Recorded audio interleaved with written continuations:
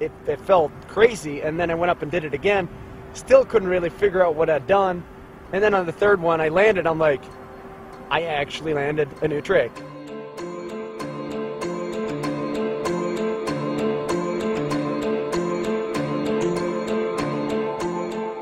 Well, I guess the reason that we're here and why we have a specially built jump is because when you're trying a new trick, you want everything to be 100% perfect.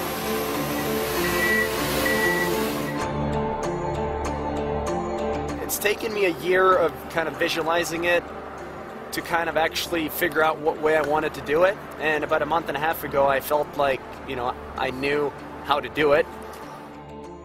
Today, I showed up. I had a very clear plan of what I wanted to do. We, made the landing really soft and left it ungroomed, so they kind of just ran up and down with the cat, which made it perfect. And then I took one straight air. I did a switch 5 and then a double 10, 2 switch 5s to kind of test the speed. And then I stood up here and I didn't really want to go, but then I dropped in.